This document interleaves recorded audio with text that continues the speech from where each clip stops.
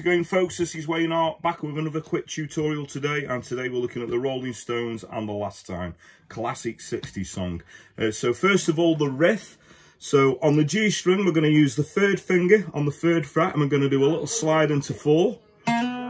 Keep that note on, and the first finger is going to pick out the third fret that will be on the B string. So put that together, we've got the slide, third fret on the B. We're going to play the 4th fret on the G again, and now we're going to put the third finger, that will be on the 5th fret on the B string. So put all that together, we've got, take the third finger off, we're going to play the 4th fret on the G again. First finger, that's already on the 3rd fret of the B, play that note, and the last 2 notes, we're going to play 2 on the G string and 2 on the B. I do that by barring both of those notes. So put all that together, we've got,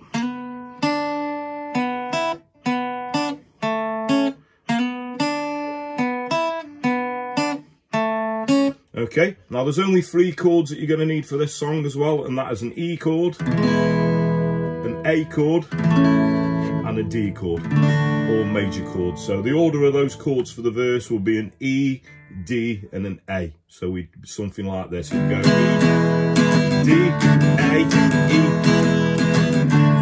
Well, I've told you once and I've told you twice. Still don't listen to my advice. Okay, and then the chorus will be an A chord going to a D chord. So this could be the last time, this could be the last time, maybe the last time, I don't know. We'll go back to the A there, back to the verse chords, E, D, A.